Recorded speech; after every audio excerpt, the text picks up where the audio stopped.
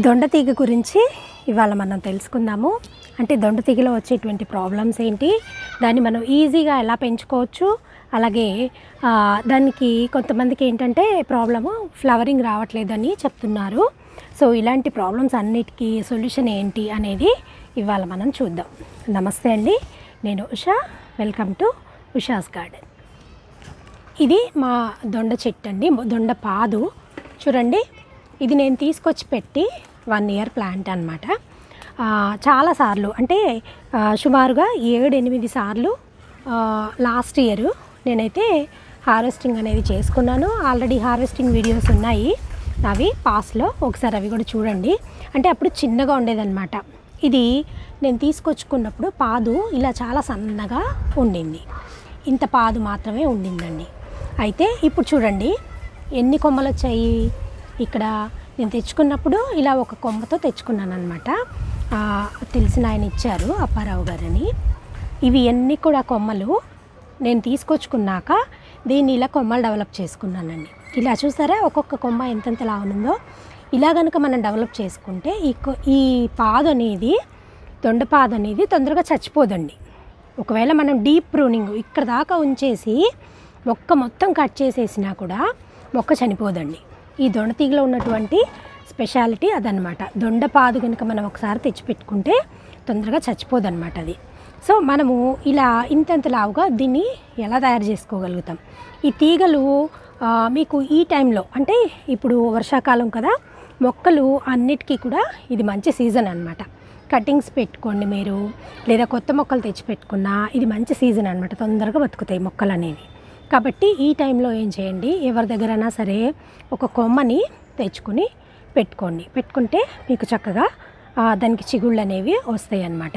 అలా వచ్చినాక ఏం చేయాలంటే మొక్కని ఒక 7-8 అడుగులు పొడుగు పెరిగాక మళ్ళీ దాన్ని ప్రూనింగ్ చేయండి, డీప్ ప్రూనింగ్ చేయండి. అంటే మొక్క అంటుకున్నది అని మీకు అనిపించినాక, అంటే దానికి బాగా కొమ్మలు వస్తున్నాయి చూడండి, ఆ టైంలో మీరు చాలా డీప్ ప్రూనింగ్ అనేది చేయాలి. అంటే మొక్కని 1 అడుగు లేదా 2-3 అడుగుల పాటు ఉంచుకొని మిగతాది ఈ పై పార్ట్ని ప్రూనింగ్ చేసుకుంటూ ఉండాలి. రెగ్యులర్గా ప్రూనింగ్ చేయండి. అంటే ఫస్ట్ మనం మొక్క తెచ్చుకున్నాక దాన్ని మన గార్డెన్లో బలంగా నాటుకుండేలాగా చేసుకోవాలి. ఆ తర్వాత మనం కనుక ఫ్రూటింగ్ తీసుకున్నాం అనుకోండి, ఈల్డింగ్ అనేది చాలా ఎక్కువ వస్తుందన్నమాట. కాబట్టి అలా చేయడం కోసం ఏం చేయాలంటే ఫస్ట్ సంవత్సరంలో, అంటే మనం తెచ్చుకున్నాక 2-3 నెలలకి కానీ 4 నెలలకు కానీ డీప్ ప్రూనింగ్ అనేది చేయాలి. ఒక 2-3 అడుగుల మొక్క ఉంచుకొని కట్ చేసేసుకోవాలి పైది. అప్పుడు ఏమవుతాయంటే కింద నుంచి చిగుళ్ళు పెట్టుకొస్తుంది.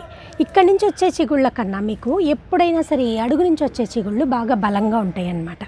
అలా కనుక మనం చిగుళ్ళు తెచ్చుకొని దాన్ని బాగా బలంగా చేసుకున్నాం అనుకోండి మొక్కని, మీకు దాని తర్వాత వచ్చేటువంటివి, అంటే దీనికి మనకి కొమ్మలు వచ్చాయనుకోండి బాగా బలంగా, అంటే మొక్క బలంగా ఉంటుందన్నమాట. మీకు ఈ మొక్క బలంగా ఉందనుకోండి, డిసీజెస్ ఏమన్నా వచ్చినా తట్టుకునే శక్తి ఉంటుంది. అలాగే కాపు వచ్చినప్పుడు మొక్క దాన్ని బలంగా ఆపగలుగుతుందన్నమాట. కాబట్టి ఇలా మొక్కని బలంగా తయారు చేసుకోండి ఫస్ట్. ఆ తర్వాత మీరు కొమ్మల్ని పెంచుకునే ప్రయత్నం చేయాలి. కొమ్మల్ని పెంచుకోవాలన్నా అంతేనండి. ఇప్పుడు ఈ కొమ్మ ఉంది, ఇది ఒకటే కొమ్మ కదా, దీన్ని మనం ప్రూనింగ్ చేసుకుంటే దీనికి ఈ నోట్స్ నుంచి మనకి ఎప్పుడైనా సరే కొమ్మలు అనేవి వస్తూ ఉంటాయి అన్నమాట. అలాగే ఈ కింద చూడండి, ఎక్కడ కూడా నేను ఆకులు లేకుండా చేసుకున్నాను. ఎందుకు అంటే మనకి సాయిల్ అనేది ఎప్పుడు తడిగా ఉంచుకుంటాం మనం. ఎప్పుడైనా సరే దొండపాదుకి తడిగా ఉండాలన్నమాట సాయిల్. అదొకటి మనం ఆరిపోకుండా తడిగా ఉంచేలాగా చూసుకోవాలి. అప్పుడు తడిగా ఉన్నప్పుడు ఏమవుతుంది, మనకి ఫంగస్ ప్రాబ్లమ్స్ అనేవి ఎక్కువ వస్తూ ఉంటాయి. అలాగే ఎక్కువగా ఈ పెస్ట్లు అనేవి కూడా మనకి ఆకుల వెనుక భాగంలో పట్టేస్తూ ఉంటాయి. ఈ ఫంగస్ ద్వారా ఈ పెస్ట్లు అనేవి వచ్చేస్తాయి అన్నమాట. అవి ఆకుల వెనుక భాగంలో పట్టేసి మొక్క చచ్చిపోవడానికి ఎక్కువ ఛాన్సెస్ అనేవి ఉంటాయి. కాబట్టి వీలైనంత వరకు మన మొక్కకి ఎక్కువ ఆకులు లేకుండా చేసుకోవాలి. అలాగే ఇంకొకటి ఏంటంటే థియరీ దీంట్లో, ఇవి చూడండి, ఇవి కొమ్మల టిప్స్ కదా. ఈ కొమ్మల టిప్స్లో ఉన్న ఆకులు ఏం చేస్తాయంటే ఫుడ్ని ప్రిపేర్ చేస్తూ ఉంటాయి. ఎప్పుడైనా సరే కొత్తగా జనరేట్ అయ్యే ఆకులు, లేతగా ఉండే ఆకులు ఫుడ్ని ప్రిపేర్ చేస్తూ ఉంటాయి. అలాగే ఈ వెనక భాగంలో ఉండేవి, అంటే ఓల్డర్ లీవ్స్ ఉంటాయి చూడండి, ఇవి ఏంటంటే మనకి ఏ పని చేయవు అన్నమాట. ఇవి జస్ట్ అట్లా మొక్క ఏజ్ని మనం డిఫరెన్షియేట్ చేసుకోవడానికి మాత్రమే ఎక్కువగా యూజ్ అవుతూ ఉంటాయి అన్నమాట. దీనివల్ల ఎక్కువగా యూజ్ లేదు కాబట్టి ఇలాంటి ఆకుల్ని మనకి అందినంత వరకు మనం చేయగలిగినంత వరకు ఎప్పటికప్పుడు ఇలా వీటిని తీసేసుకుంటూ ఉండాలి. తీసేయడం వల్ల ఏమవుతుందంటే మొక్క అనేది బలం బాగా పుంజుకుని ఈ టిప్స్లోకి వెళ్ళిపోతుంది కదా, బలం అంతా కూడా అప్పుడు ఈ టిప్స్లో ఉన్న ఆకుల్లోకి వెళ్ళిపోతుంది. ఇవేం చేస్తాయి, కొమ్మలు బాగా సాగడానికి, ఫుడ్ మంచిగా ప్రిపేర్ చేయడానికి, అలాగే ఈ మొక్కకి ఫ్లవరింగ్ ఫ్రూటింగ్ ఎక్కువగా ఇంప్రూవ్ చేయడానికి పనిచేస్తాయి అన్నమాట. కాబట్టి మనం ఎప్పుడైనా సరే ఈ ఓల్డర్ లీవ్స్ని తీసేసుకుంటూ ఉండాలి.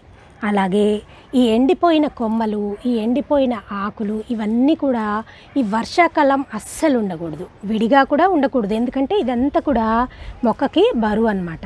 ఈ బరువు లేకుండా చూసుకోవాలి, తేలిగ్గా ఉండాలన్నమాట. మొక్క ఎప్పుడు తేలిగ్గా ఫ్రెష్గా ఉండాలి. సో అలా మనము ఎండు ఆకులు పుల్లలు అనేవి లేకుండా చేసుకోవాలి. వీటి వల్ల కూడా ఫంగస్ ప్రాబ్లమ్స్ ఎక్కువ వస్తాయి. కాబట్టి ఈ వర్షాకాలం అస్సలు లేకుండా చూసుకోండి.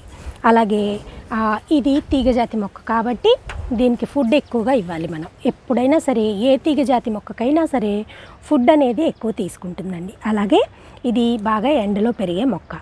ఇందాకే చెప్పుకున్నాం కదా వాటర్ గురించి. వాటర్ అనేది ఎప్పుడు తడిగా చూసుకోవాలి మనం. అలా అని చెప్పి ఫుల్గా బురదగా ఉండకూడదు అనమాట. డ్రైన్ అయిపోతుండాలి. సాయిల్ ఎప్పుడు మాయిస్ట్గా ఉంటూ ఉండాలి. చూడండి ఇప్పుడు ఇలా కొద్దిగా మీరు తీస్తే మీకు లోపల చూడండి చెమ్మగా ఉంది, చూసారా? ఇలా అన్నమాట. ఎప్పుడు అలా తడిగా ఉండేలాగా చూసుకుంటూ ఉండాలి మనం. తర్వాత ఎక్కువ వాటర్ అనేది ఉండకూడదు, డ్రైన్ అయిపోతూ ఉండాలి. వాటర్ ఎక్కువ ఉంటే మీకు లోపల వేర్లు అనేవి కుళ్ళిపోతాయి. సో అదొకటి. తర్వాత వచ్చేసి దీన్ని ఇలా ఏదైనా సరే ఒక స్టాండర్డ్ పందిరి వేసుకుని ఆ స్టాండర్డ్ పందిరి మీదకి పాకించుకునేలాగా చూడండి. నా వీడియోస్ ఉన్నాయి కదా, అవి కూడా చూడండి పందిర్లు ఎలా వేసుకోవాలి అని. ఏదో ఒకటండి, ఎలా అయినా పర్వాలేదు, మనకి ఇంట్లో అవైలబుల్గా ఉండే వాటితోనే మనం తయారు చేసుకోవచ్చు. వీటి కోసం ఎక్కువ ఖర్చు అనేది పెట్టకూడదు. ఎప్పుడైనా సరే టెర్రస్ గార్డెన్ అంటే మనకి అవైలబుల్గా ఉన్న వాటితోనే మనం చేసుకుని మనం దాంతోనే ఫ్రూటింగ్ తీసుకుంటే అప్పుడు మనం చేసే పనికి దానికి వాల్యూ అన్నమాట. కాబట్టి మనం ఎక్కువ ఖర్చు పెట్టకుండా అలా చేసుకోవడానికి ప్రయత్నం చేయండి. తర్వాత వచ్చేసి దీనికి ఇచ్చే కంపోస్ట్ విషయానికి వస్తే నేను రెగ్యులర్గా అన్ని మొక్కలతో పాటుగా దీనికి కూడా లిక్విడ్ జీవామృతం ఇస్తూ ఉంటాను. అంటే 1 వీక్ నుంచి 10 డేస్ అలా షెడ్యూల్ చేసుకుని ఇస్తాను. ఇప్పుడు ఇది వర్షాకాలం కాబట్టి మీకు వర్షం పడింది అనుకోండి, ఆ టైంలో మటుకు ఇవ్వకండి. 1-2 రోజులు ఆ వాటర్ అంతా పోయిందాకా వెయిట్ చేసి కొద్దిగా సాయిల్ ఎండింది అని అనిపించినప్పుడు జీవామృతం అందిస్తూ ఉండండి. ఎందుకంటే రిపీటెడ్గా ఇప్పుడు మనకి రెగ్యులర్గా వానలు అనేవి 1 రోజు 2 రోజులకి పడుతూనే ఉంటాయి. కాబట్టి కొద్దిగా గ్యాప్ ఇచ్చి పోసుకోండి. వర్షం పడింది, సో మనము ఇచ్చిన దానికి వాల్యూ ఉండదు కదా, సో మన కష్టం వేస్ట్ అయిపోతుంది, మొక్కకు అందదనమాట. కాబట్టి చూసుకుని వేయండి. తర్వాత దీనికి 15 డేస్కి లేదా 1 మంత్కి ఒకసారి మీకు కుదిరినప్పుడు శుభ్రంగా దానికి బాగా ఎక్కువ మోతాదులో కంపోస్ట్ అనేది, అంటే ఫుడ్ అనేది దానికి అవసరం అనమాట. ఫెర్టిలైజర్ అనేది ఎప్పుడు మనం రెగ్యులర్గా అందించుకుంటూ ఉండాలి. తర్వాత మనం ప్రూనింగ్ చేసుకున్న వెంటనే కూడా కంపోస్ట్ ఇవ్వాలండి. ఎందుకంటే వచ్చే చిగుళ్ళు మీకు బాగా బలంగా వస్తాయి అన్నమాట. ప్రూనింగ్ చేసుకున్నాక కంపోస్ట్ ఇచ్చుకొని చక్కగా రెగ్యులర్గా వాటర్ చేస్తే మనకు వచ్చేటువంటి తీగలు అనేవి బాగా బలంగా వస్తాయి, వచ్చే పువ్వులు కాయలు కూడా బాగా బలంగా వస్తాయి అన్నమాట. తర్వాత దీనికి ఫుడ్ విషయానికి వస్తే ఎక్కువగా ఇదేంటంటే మనకి దీనికి బూడిద ఇష్టం అండి. వుడ్ యాష్గా ఇస్తే మరీ మంచిది. కాబట్టి దీనికి ఏంటంటే మనము ఈ వుడ్ యాష్ని ఫుడ్గా అందించాలి. ఈ ఫుడ్ అంటే దానికి చాలా ఇష్టం అన్నమాట. ఈ వుడ్ యాష్ కనుక మనము వేస్తే చాలా బలంగా పెరుగుతుందండి మొక్క. ఎప్పుడైనా సరే గుర్తుపెట్టుకోండి, దొండ మొక్కకి ఈ బూడిద వేస్తే దీన్ని మించినటువంటి కంపోస్ట్ లేదనమాట. మామూలుగా మనం రెగ్యులర్గా ఇచ్చేవి ఇవ్వాలి. అలాగే అట్లీస్ట్ మీరు 15 డేస్కో లేదా 20 డేస్కి అంటే 3 వీక్స్కి లేదా 2 వీక్స్కి ఒకసారి మనము దీనికి బూడిద అనేది ఎరువుగా ఇవ్వాలి. అలాగే ఈ బూడిదని మనము వాటర్లో కలిపి స్ప్రే కూడా చేయొచ్చండి. చేయటం వల్ల ఏమవుతుందంటే మనకి పెస్ట్లు అవి కూడా బాగా కంట్రోల్ అవుతాయి. అలాగే ఫోలియర్ స్ప్రే అని చెప్పుకుంటూ ఉంటాం కదా, మనము ఈ ఫోలియర్ స్ప్రే ద్వారా కూడా ఈ మొక్క అనేది ఈ బూడిదని తీసుకుంటుంది కాబట్టి ఇంకా బాగా బలంగా ఉంటుంది. అలాగే మంచి దీంట్లో ఏంటంటే అన్నమాట ఆ గ్రీన్ కలర్ అనేది ఉంటుంది చూసారా, ఆ గ్రీన్ కలర్ వస్తుంది. అలాగే మీకు కాయ కూడా చాలా పెద్దగా వస్తుంది అన్నమాట.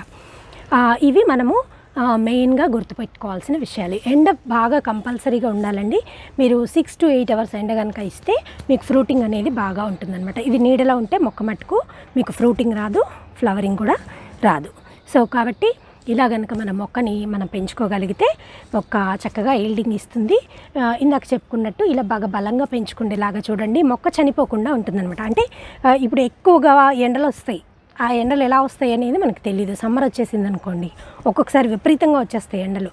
అలాంటప్పుడు మొక్క చచ్చిపోకుండా మనం తెచ్చుకోవచ్చు. ఇప్పుడు మొక్కలు ఎవరన్నా ఇవ్వడమే ఎక్కువ అనమాట. అలా తెచ్చుకున్న మొక్కలు చంపేసుకున్నాం అనుకోండి, మళ్ళీ ఇవ్వమంటే వాళ్ళు ఇవ్వరు కదా.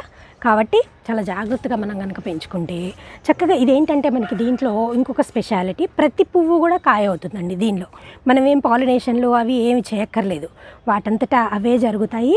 అలాగే ప్రతి పువ్వు కూడా మనకి కాయ అవుతుంది, అదొక స్పెషాలిటీ ఉందన్నమాట దీంట్లో.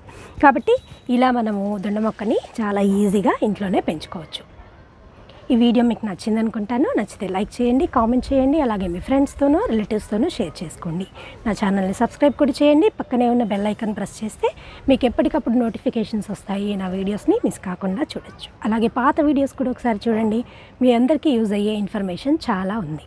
మాది వంటిల్లు ఛానల్ అని కూడా ఉందండి, ఆ వంటిల్లు ఛానల్ కూడా చూడండి. మీకు అందరికీ కొత్త కొత్త వంటలు, ఆంధ్ర వంటలు, అలాగే పాతకాలం వాళ్ళు మన పూర్వం వాళ్ళు చేసుకునే వంటలు, ఇప్పటి కాలం వాళ్ళకి కావాల్సిన వంటలు, ఇవన్నీ కూడా ఆ ఛానల్లో మీకు దొరుకుతాయి.